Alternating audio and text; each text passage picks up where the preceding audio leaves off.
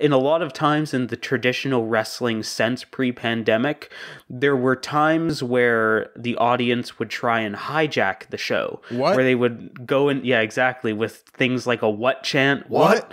Or weird, silly, stupid chants to throw a wrestler off. That chant makes me angry. When you do it to me, I want to murder you. Friends, follow along with me here. Exploding barbed wire death match. 2 humans, 1 ring, multiple explosions. Throughout the pandemic, one of the most fascinating things to see is just witnessing how wrestling has continued to adapt, because whether you like wrestling or not, the whole concept of a live audience is an experience in itself. When you think back to Andre the Giant, Hulk Hogan, all of those majestic moments, you picture not just the wrestlers, but the background, the live reaction and all of that.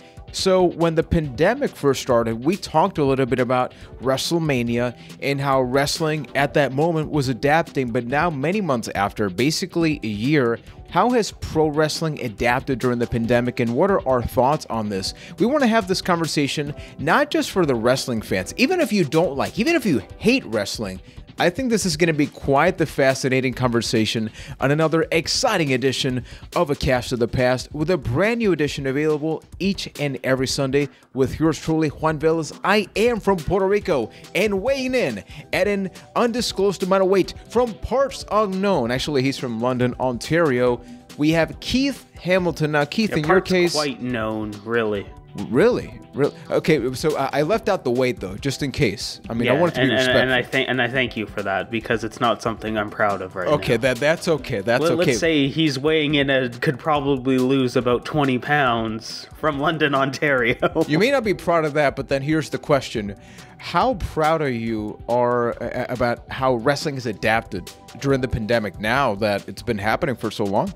It's been so fascinating to watch wrestling throughout this entire pandemic, back to the very beginning when they were kind of scrambling to figure things out and really just like using what they had and making the best of it, and then turning that slowly into, well, this is what we have and we're going to do something amazing with it, and then just being able to take advantage of the situation and make these moments and make these matches that you couldn't have before, because like you mentioned in the intro, wrestling is very much a live audience experience, and that's like one of the greatest things about it, because like all the professional wrestlers you hear in interviews say, like, the audience is the third member of their match. Like, they feed off of them, off of their energy, whether it be positive or negative, and that makes the show go. Well, when you take that away, in a traditional sense, you're taking away the heart of wrestling, but you're able to add something new into it. And that's been one of my favorite parts about wrestling in the pandemic, through characters like The Fiend, having these Firefly Funhouse matches, giving old wrestlers, old legends, the opportunity to look great again, like Sting in a street fight, because he doesn't have to actually have a match. They can create this borderline cinematic thing that can be done in multiple takes, and you're not having to look great and perform in front of a crowd. So it hasn't all been bad, and I think it's actually been really impressive how wrestling has adapted throughout the pandemic. Yeah, because especially if you grew up only watching WWF or WWE, there's a lot of wrestling now. So the pandemic in many ways came at the worst possible time, specifically for wrestling, because I think we all know, like, the golden age, the Attitude Era, but then the mid-2000s onward, it was definitely like a downward slope. So in the grand scheme of things, we still have WWE, so that's World Wrestling Entertainment, but then we also have All Elite Wrestling, which has been running for about 2 years, and that's led by a variety of different people, including Tony Khan, part of the owners of the Jacksonville Jaguars. Then you also have like Cody Rhodes. So a lot of wrestlers that decided to build a company On another side, you have Impact Wrestling, which used to be TNA Wrestling, going all the way back to the very early 2000s. You know, even if you watch WWE, maybe you've heard of guys like AJ Styles and Samoa Joe, who are now like bona fide stars in WWE. They came from TNA, which then became Impact Wrestling. And then you have other shows kind of like Ring of Honor, NWA was a thing, then it was not, and then it's going to be again.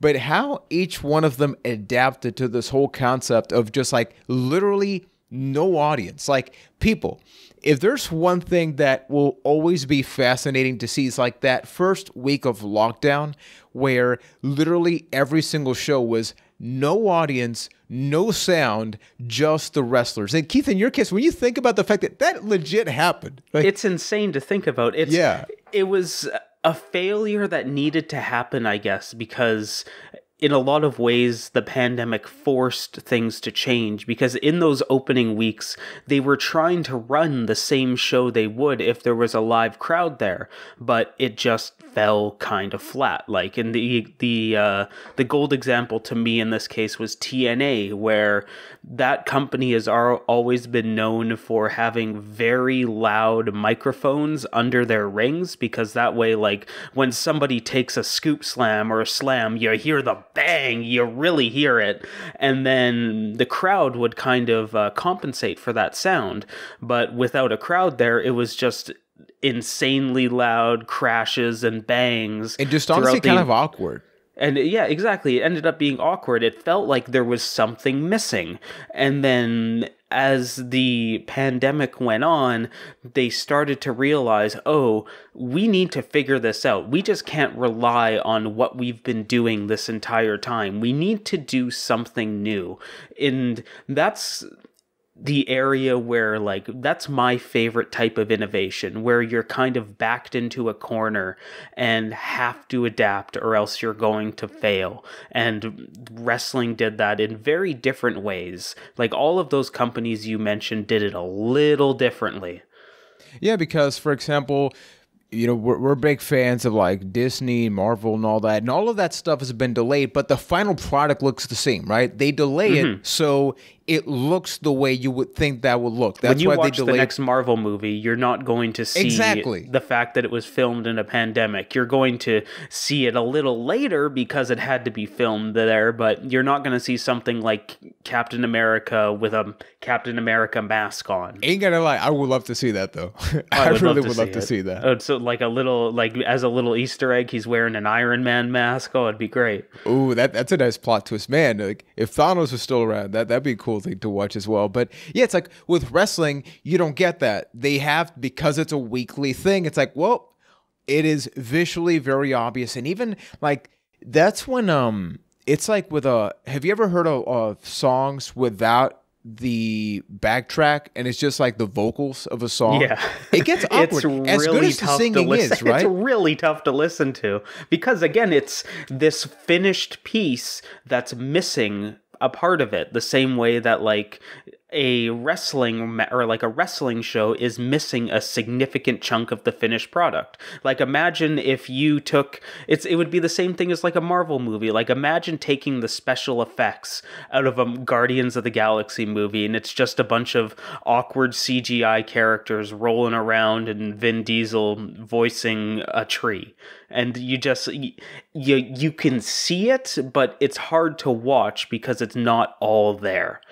Exactly. And then with wrestling, that's what we got for about, let's say, 5 months or so. And then for better or worse, I think this is when you can really tell the different aspects. So WWE, what they've done is called the Thunderdome. It's the best name ever. It is straight out of Mad Max. They're just leaning into that post-apocalyptic style, and they made the Thunderdome. Because the whole concept, for those that haven't seen it, once again, like, I think this is, like, if you've never watched wrestling, or if wrestling was not for you, it's almost like the pandemic is the best time to watch it, just because it's so different. It'll never be like this again. The Thunderdome is basically a bunch of, imagine like a small 5,000 people arena or something, just LED panels all around. And what they did is they actually connect, like say you're on Zoom or Skype, whatever the hell it is, they connect you and you can actually see yourself. So visually, it's just like hundreds of cameras. And then for better or worse, the sound is literally the sound from the wrestling games. Like people have actually made direct comparisons to like games that we love, like WWE 2K14. They legit use those background tracks for the cheering, even the to booing. the chants. Like in that game, if they go like John Cena, John Cena, it's just ripped out of that. It's just ripped out of that video game. And it's like, it's kind of crazy, right? Because this is a televised show, but it lets you know that that is maybe sometimes what needs to happen. In the case of All Elite Wrestling, which is the show that I know we have watched for the most part, without getting too into the not so great areas, a lot of wrestling's happening in Florida, right? All of you will kind of understand why that is happening. So it's almost like more things are open in Florida than they should be. Exactly. So as wrestling fans, we reap the benefits, I guess, of them being able to do shows from Daly's Place, which is partially owned by the owner of All Elite Wrestling.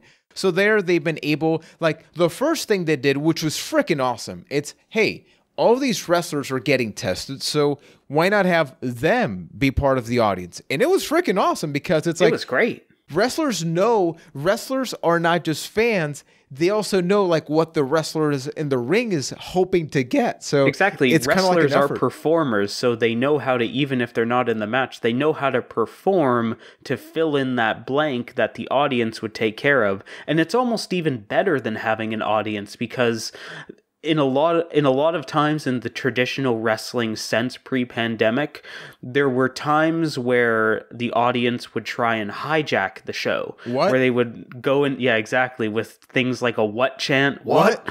Or weird, silly, stupid chants to throw a wrestler off. That chant makes me angry. When you do it to me, I want to murder you. But yeah, so there was a lot of instances where the fans would almost go into business for themselves and try to ruin a show in some instances. But if your performers are the crowd, well, they're getting paid to make the best show possible, so you don't have to worry about that anymore. And if anything, it's a lot like a film. I mean, I've been an extra in a film, right? They tell me what to do, I get paid for it, and you do the same thing for 5 hours, get paid $400. I mean, except wrestlers get paid probably a little bit more than that. Just a little bit more. And I mean, like in a normal crowd, if there's a heckler and somebody's trying to heckle you, you can't touch them because you'll probably go to jail or get the company sued. If you have a plant that's a heckler or a wrestler, just slap them in the face and move on with your match. Pretty much. Now, this just happened last Sunday, and it's very interesting because wrestling now, I mean, knock on wood, everything will vary. Last year's WrestleMania, I was so sad because wrestling, especially WrestleMania without an audience, is not WrestleMania. You can have the logo, you can have the music. I actually tuned out for the first time ever. I have never turned away from a WrestleMania. We have been there live. And it's like, as a wrestling fan, I don't watch WWE anymore. I watch WrestleMania. And I was watching it last year, and my heart was just like, dude, turn it off. You see, I find that so interesting because I had the exact opposite reaction. Really? Because the WrestleMania before, I guess that would have been 35, if my numbers are correct. You're the one with the knowledge, man. And because it was a live show that had a crowd, it was like frickin' 12 hours long. Like, I remember watching the main event of WrestleMania, which was Becky Lynch, Ronda Rousey, Charlotte, in a triple threat match. That was at like 1 o'clock in the morning my time. Oh yeah, the shows are 20 hours long. Exhausting titan of a show, but because they didn't have an audience, because they know like the fact that they couldn't put on this show and expect people to just sit through this crowdless 17-hour extravaganza, and I'm using extravaganza in air quotes here, they were forced to adapt. And it changed the show into 2 way more palatable nights where it turned into a weekend and not just a like, all right, it's 4 o'clock on Sunday. That was actually one of the better ideas because the fact that each night, I will say, I watch the main events afterwards. It's like, oh, cool. Night one, you want to make that last match really mean a lot more. Same thing with the second one, but it seems like they're not going to do it again this year. But they are. With this year, I believe WrestleMania is 2 nights again, even with a crowd. Yeah. Okay. I actually didn't know that. So it's one of those instances where, because of the pandemic, they had to change what they were doing, and it becomes a better product in the long run because of it. Because God, if I have to watch part of a show the next day because I fell asleep and then like have to go back and see what I missed, that is a problem. Even if it's in the comfort of my own home, that is a problem. That is something that has gotten way too big for its own good. Oh yeah, without question. But this year, it'll be very interesting to see what's going to happen with WWE with that. It is cool that the marketing wise, I would make it a little bit louder that it is a 2-night event. Like in the article, it's there, but I think they should accentuate that even more. And it's awesome because it's like it was already called WrestleMania weekend. Now it literally is. No, it is a weekend of WrestleMania. Poor local wrestling shows though, when they come back, I mean, they are screwed. Because, like, for those who don't know, a lot of smaller wrestling shows would piggyback on WrestleMania, and if WrestleMania was on a Sunday, then they would do shows Friday, Saturday, and even, like, Thursday. We actually went to a couple of those, and that's pretty awesome. Yeah, because it's a congregation of wrestling fans. So and it's freaking insane. Yeah, it's insane. Everywhere you look, there's wrestling. Just show after show after show. If you want to submerge yourself in it, which WrestleMania weekend is the time to do it, you can literally go to a wrestling show starting Thursday night until Sunday night. That's all you can do. And it's a great thing. If anybody just loves wrestling and you haven't done WrestleMania weekend, like, I can't recommend it enough. I've done 3 at this point, and I'm good at this, or like going forward. I've had my fill. But it's something it's an experience that you need to have. Everybody needs to experience it once if you love wrestling. Now, let's have the remaining portion of this podcast focus on a particular event that happened this past weekend called AEW Revolution. I was very excited for this because this was like, during the pandemic, this was by far the most normal wrestling show where they had over 1,000 fans in attendance. Once again, it's in Florida. So they had over 1,000 fans in attendance. You have a lot of big matches with big hype. You know, the shows leading up to it also had audience. So it almost felt like just another wrestling show, but in a positive light. Let me ask you one, as far as what you watch during the pandemic. So you're not watching WWE every week, right? Thankfully. But are you keeping up with AEW every week? Oh, I'm watching. I watch AEW Dynamite every Wednesday. I watch Dark, so I'm fully caught up. Yeah, and I watch BT. Is there any promotions that you watch other than that religiously? I watch a little bit of Impact, obviously, because for those who don't know, something very interesting that's been happening during the pandemic is like cross promotion legally, like not WCW invading WWE when clearly they were already bought out. Like, they have actually legally collaborated. Impact Wrestling and AEW, Impact Wrestling, and New Japan Pro Wrestling have also been collaborating. What about you? Ooh, buddy, that's a huge one. I'm so excited about that. But yeah, I'm about the same way where I dabble in WWE. Like, I'll never miss the big shows. Like, I'll always watch Royal Rumble. Well, I'll always watch now. WrestleMania. Yeah, that's true. I'll never miss a Paul White appearance.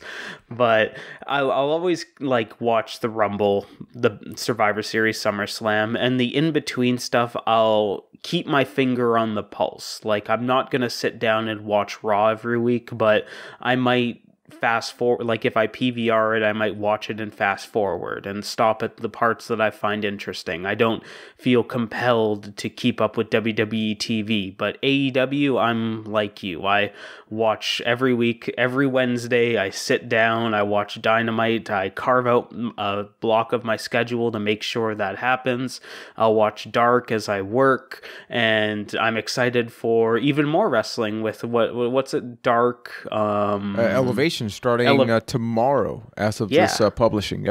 Yeah, so there's a lot of good AEW, and then yeah, ever since that collaboration happened, like you mentioned, because that's another thing that the pandemic forced a lot of these companies to do, because unless you're the WWE financially and you're this billion-dollar company, not having fans has hurt the bottom line a lot. Yeah, Like, it I mean, destroys. yeah, I don't know official numbers because I don't work for these companies, but it's not hard to imagine that you are taking a financial loss at this point, or at least at best breaking even when it comes to running a business. So they were forced to co-promote and hope that it would boost business in the process. Like, that's 100% what this collaboration, especially with Impact, is. Because as a wrestling fan that did not give a crap about Impact after the first little bit of this pandemic, now that people like Kenny Omega are showing up on it, which is the guy and my favorite wrestler on the planet, now that he's showing up on Impact, I will watch Impact every week to make sure I don't miss that.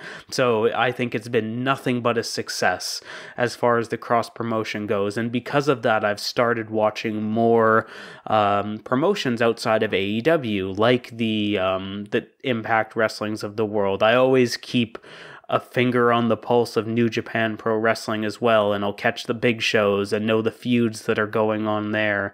And like, I find myself excited for things like NWA Power to return and get back into the swing of things, as I feel like that's another ground to step in through the forbidden portal of wrestling and get itself into this cross-promotional, anybody can show up anywhere excitement that's going on right now. No, and with that, it led to the not official U.S. return of the Bullet Club, but they bring up the name, so that means, for those who don't know, Bullet Club was a huge faction in New Japan Pro Wrestling, or those T-shirts you saw at Hot Topic. That's probably the real way that many people found out about that. But basically, it belonged to New Japan Wrestling, so wrestlers like the Young Bucks, AJ Styles, they've had to say anything but the Bullet Club. But it seems like something's happening because they're openly referencing it on basically all the shows.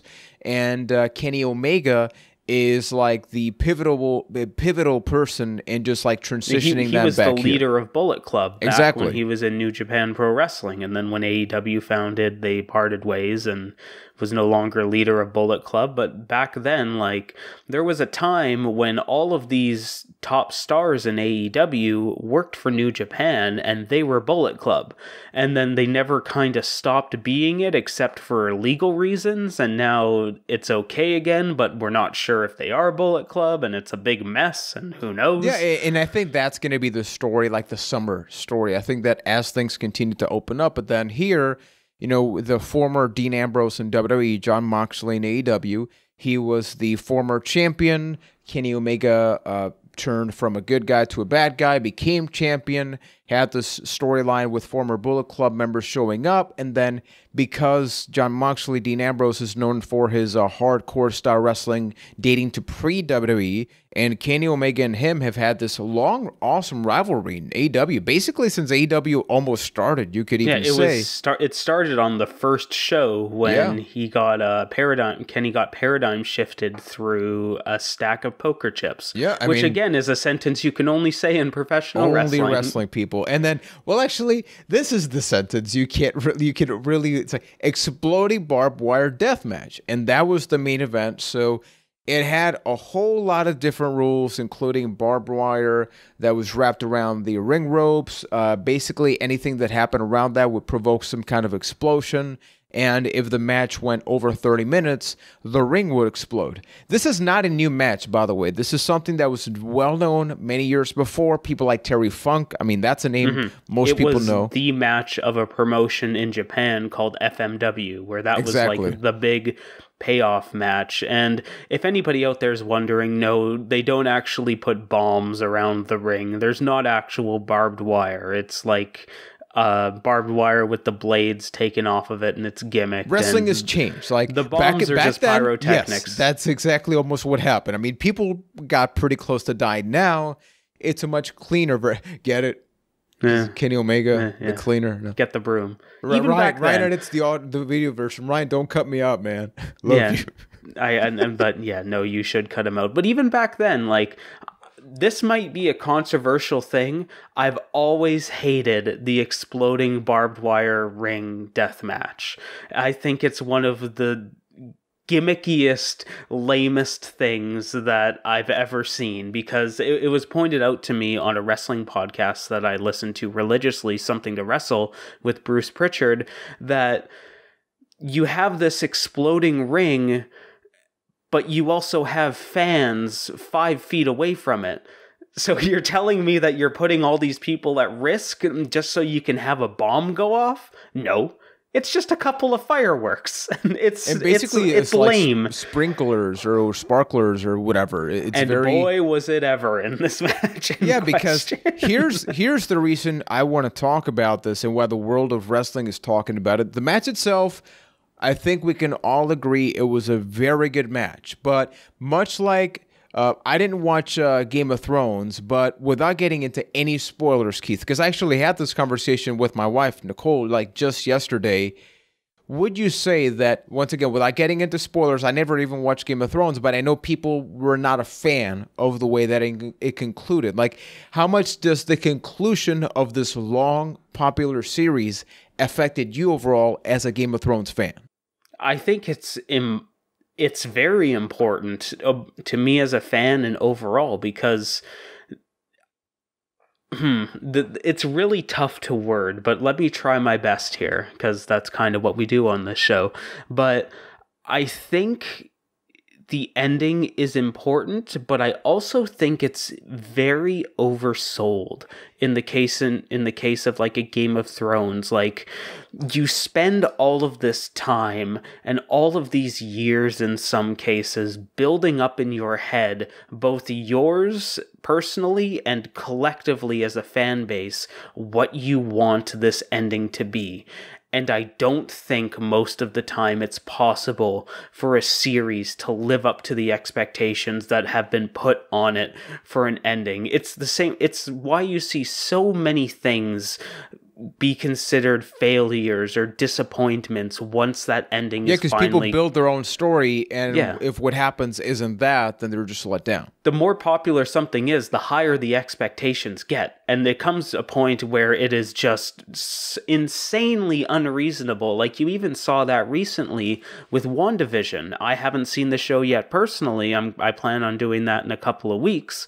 But I just remember all of this hate online for the ending of WandaVision, because people just ran with it and ran with what they wanted that to be. And in a lot of instances, that's the case, where I think it's treated unfairly, that the hate that it gets because of it. And it shouldn't diminish, as a fan, it shouldn't diminish the rest of the experience. Like, it doesn't matter what you think about the ending of Game of Thrones. It doesn't matter what you think about the last 2 seasons of Game of Thrones. Were they not as good as the rest of it? Absolutely, in my opinion.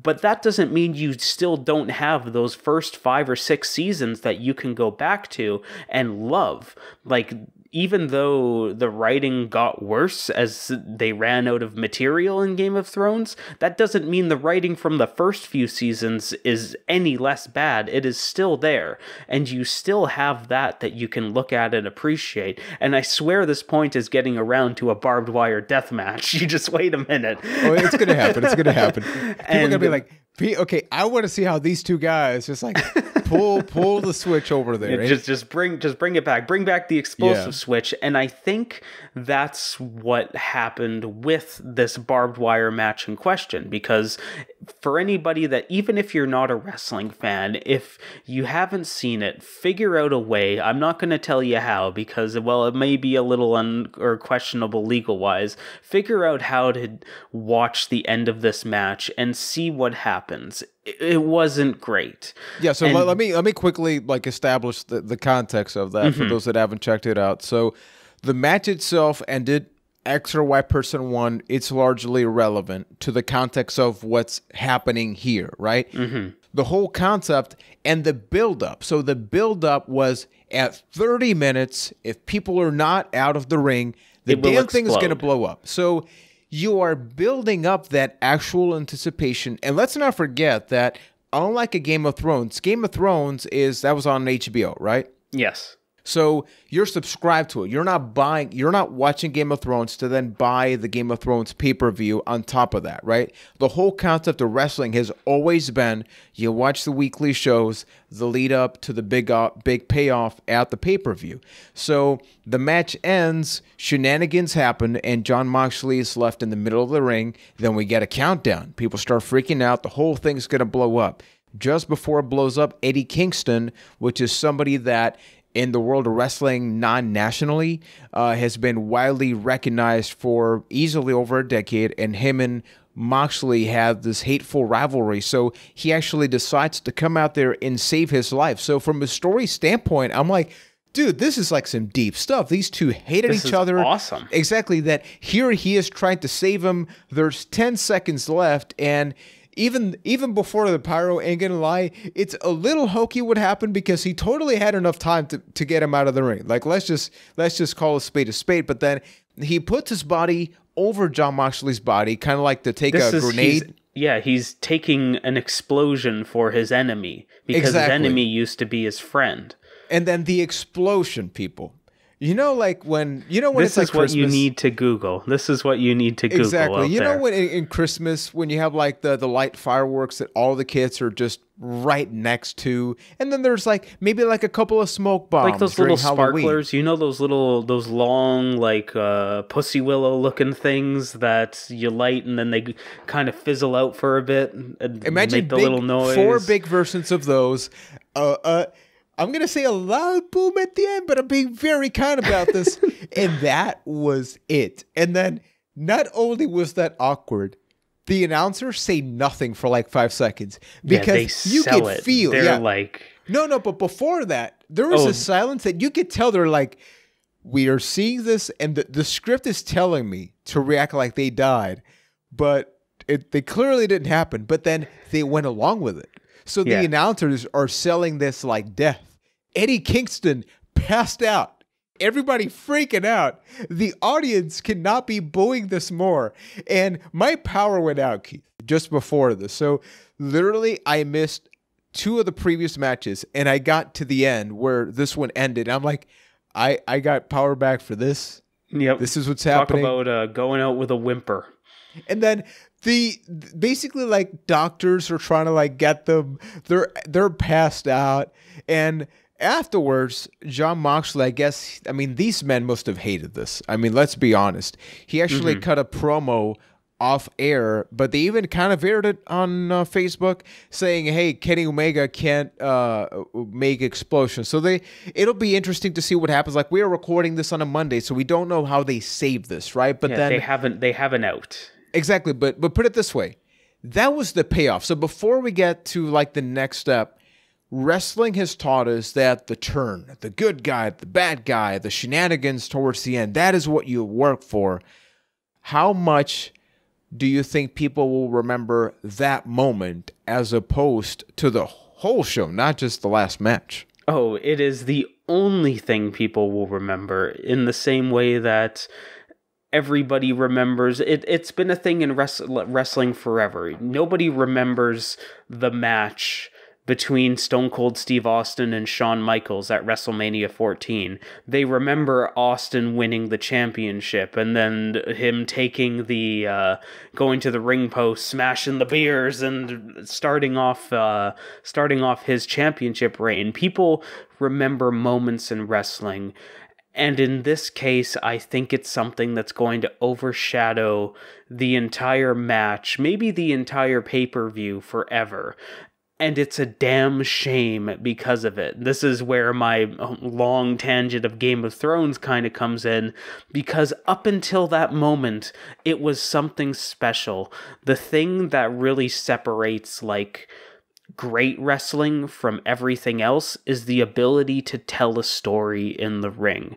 Wrestling isn't just this, at least anymore, it isn't just this carny style, I don't like you, I'm gonna beat you up, or oh, you looked at me the wrong way, so now we need to have a flaming tables match. Like, the era of that is kind of gone at this point, and when they're having these matches, they're telling these intricate stories just from the bar of naturally being like raised as far as what you're doing inside of the ring over time. And when it comes to that, some of the two best people in wrestling were in that match, being Kenny Omega and Jon Moxley. And they told a great story up until that wet fart of a finish, up until the sprinklers went off. And it just, unfortunately, probably will overshadow everything. And like you mentioned, we're recording before any follow-ups happened.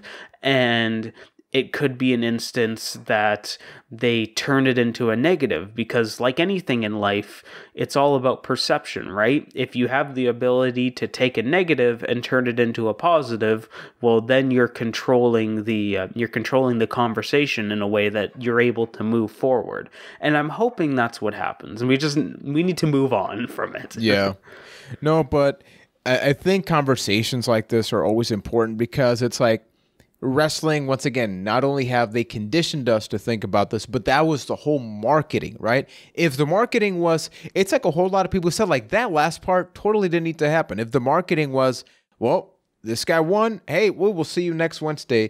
But they built up so much that the ring was going to blow up. It's kind of like when Brock Lesnar... They made special emphasis, like, exactly. You know it's going to happen when they make a special point of the ring will explode after 30 minutes. And guess the thing what? Is, people have seen... That match is going 30 minutes. Exactly. And then people have seen the ring collapse with the Big Show and Brock Lesnar. So people have had a visual reference of what a ring being destroyed in some capacity looks like. So it's like, you can't promote something if you're not willing to do it. Don't promote it. Don't talk about it. For movies or anything else, right? And I think it was important that we had this conversation. And whether you watch wrestling or not, we really would love to get everybody's feedback just about, like, what have you heard about wrestling, or what made you fall off the bandwagon in wrestling? I think a lot of us have different years. Some people definitely dropped off like after 2001. Others dropped off 2006, 2007, 2011, 2010, I know there was another drop-off. So there's definitely different eras or just parts where people face off. And we can have this conversation on our Discord. If you want to have this great conversation with us, we do have a wrestling channel at acastofthepast.com/Discord. We also have a movie one, food one, video game, TCG, Lego, whatever the hell we talk about. We basically end up making a channel so we can justify our spending on unnecessary hobbies. And exactly, if you we can feel good about poor decisions together. Exactly. Because what else is there to live for these days? But a non-poor decision would be to leave that 5-star review, Keith, right? Absolutely. It helps us out in a major way on whatever platform you're listening to us on. Please take your time, give an honest review. If you like what we do, let us know, and let the rest of the world know, because if we're the best kept secret on the internet, we don't want to be a secret anymore. Exactly, the secret's out. And speaking of secrets, so pretty soon, for those that are fans of wrestling during the Attitude Era or towards the tail end of it, we thought long and hard about which WrestleMania to review this year, or wrestling show, and man, we are choosing the one. It is WrestleMania. Turns out the answer wasn't very long and hard to think about, because it is the WrestleMania. WrestleMania 17, people. So that is Rock, Austin, a whole lot of things. I mean, just the whole freaking show is basically awesome. Let me ask you. Let's get a little tease of this. When I say the words WrestleMania 17, what are the first things that come to mind? First thing, actually. What's Raven the first in a thing? cart. Raven in a cart. I don't know why. As a kid, that was always like, it's the most forgettable match in just some ways. It's like Big Show's thrown in there and all that, but just Raven in that is easily one of my favorite things. Mm-hmm. I love it so much. The backstage. For me, it's Limp Bizkit. Hey, that is WWE's favorite band in the whole live world. Did you know that? I did know that. And they were very excited when they performed their hit song, Crack Addict, live. Man, some songs don't have the test of time as far as song selections go. But yeah, hopefully everybody enjoyed this casual conversation about wrestling. Like, we are not a wrestling podcast. We focus mainly on games and movies, but we are naturally wrestling fans. So every couple of months or so, we like to sprinkle in a little bit of that square circle love. Hey, that should be the things like the square. Actually, no, that's probably some kind of website that people should not search. Yeah, I'm not saying it exists, but it probably does. It's like when there was that faction, the Submission Sorority. You shouldn't Google that at work. Yeah, don't be Googling that, people, because then Keith will get you into trouble as he talks in a cast. To the past. People, may you never say something's going to explode only to then fall short. I don't think that means what you think it means. See, like the moment that I started saying it, I knew where that was going. But I couldn't go back, dude. I couldn't go back.